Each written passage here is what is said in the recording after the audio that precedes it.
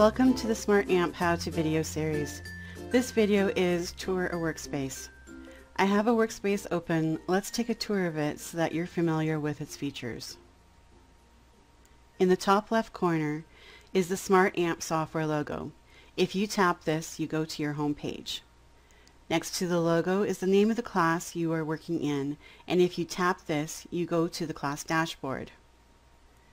Next to it is the name of the workspace you have open. If you tap this workspace name, you can use the drop-down menu to create a new workspace. You can rename this workspace. You can save a copy of this workspace. You can export it as a template if you want to use similar content for more than one class and you don't want to recreate all the content. You can tap Show Handouts if you've handed out copies of the workspace to see a list of the handouts. And the bottom two are options to quickly switch your students from view only to edit access mode in the workspace.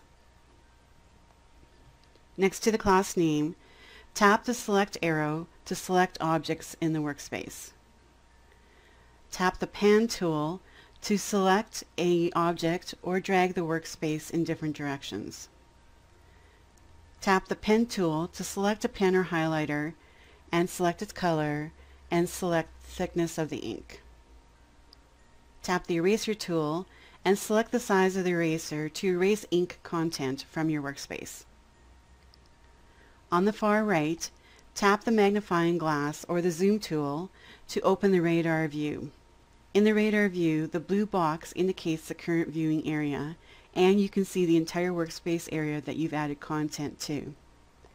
At the bottom, tap Zoom to 1:1 to see the default zoom level. Tap Zoom In to zoom in on an area of the workspace. Tap Zoom Out to zoom out on an area of the workspace. Tap Zoom to Fit All to see the entire workspace. And if you're using a device that doesn't support touch gestures, you can pin the radar view.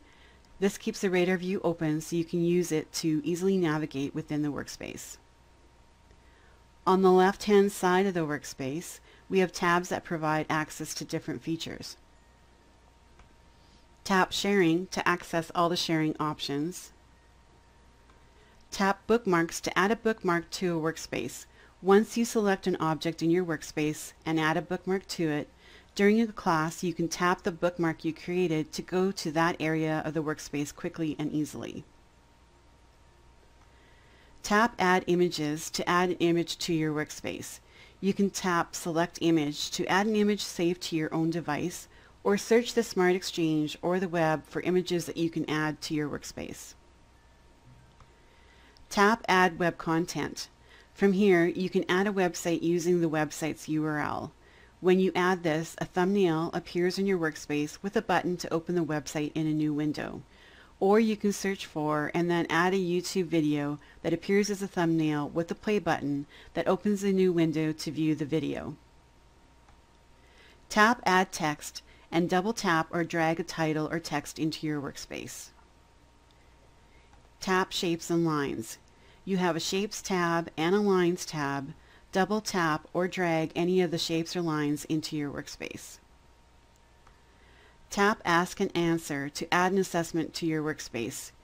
Use this type of assessment when you want to ask your class multiple questions. The results of these assessments are saved into reports. Tap Add Files. You can search for notebook files or PDF files that you have saved to your device and add them to your workspace. Tap Messaging to send messages to other class participants even if they haven't joined a class. Thanks for watching. Check out the other videos in this how-to video.